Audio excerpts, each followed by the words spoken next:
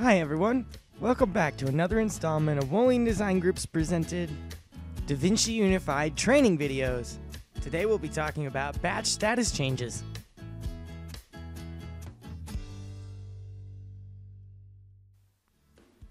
For this video, it's pretty straightforward. We're going to show you how to change the status for multiple orders.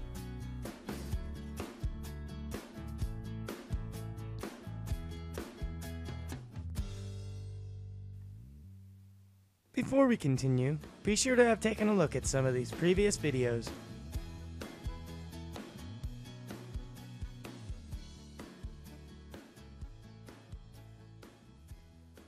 So we begin by heading into shipping orders, and we want to change some in-process orders to the shipped status. So we filter our search to provide only in-process orders. After searching, we select all the orders that we need to change the status of.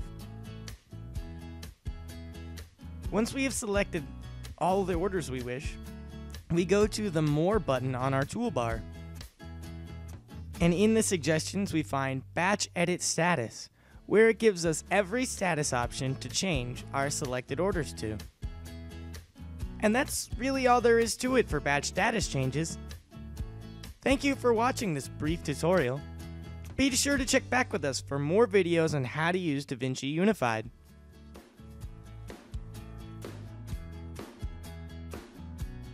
And if you have further questions or would like to set up a training session, feel free to contact our support.